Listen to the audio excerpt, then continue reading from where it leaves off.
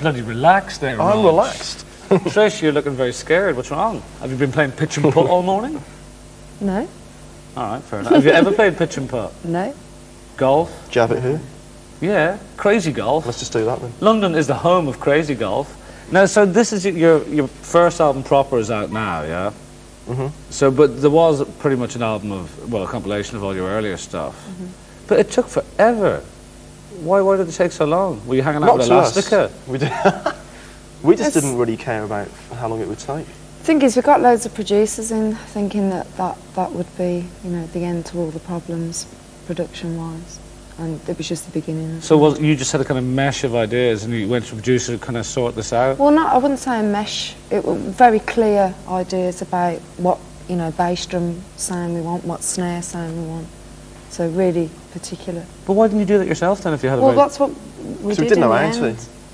We got all these people and watched what they did, nicked some of their ideas, they walked out or we got rid of them, and then we did it ourselves. I just love that idea of this producer in there doing all that and you're behind me going, yeah, and they got rid what, nothing? Well, that's kind of what was happening. And so what we should do is, because you got your new single out now, is Papercuts. That's our old single. Come On Let's Go is the new single. Papercuts was an EP that we released, I don't know, when was that? A few months ago? Beginning of the year. Well, for some reason that's what we're going to play now. Don't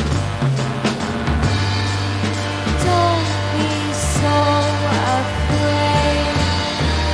There's bound to be a place, no matter who or where you are. You've got to be willing. You've got to be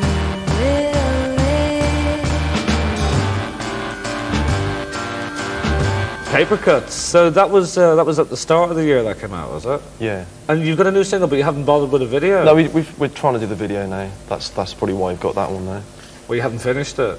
Yeah, we haven't finished it. And when's the single out?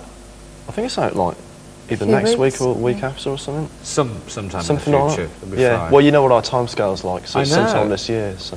Yeah, it'll be 2.5 years. A single comes out. Yeah, we haven't finished recording it yet. But like, you know, it's just with the broadcast, like it's quality music, and yet there doesn't seem to be, as far as kind of chart success, there doesn't seem to be any room for quality music. How frustrating is that for you guys? Like you work. We're better off out of commercial The loop. music.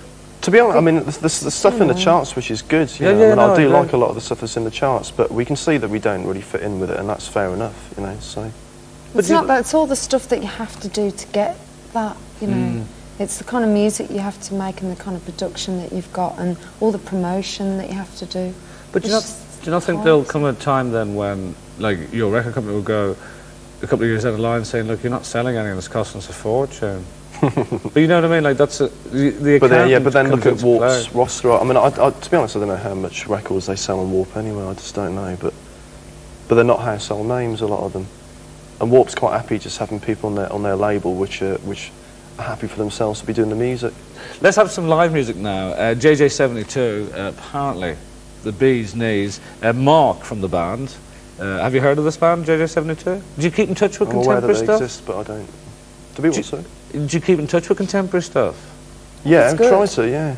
But like I was saying to you before, the stuff that we've generally heard in the charts hasn't been much to do with bands that we like anyway. I prefer listening to some of the garage stuff because it's just got better sounds and tunes than band stuff.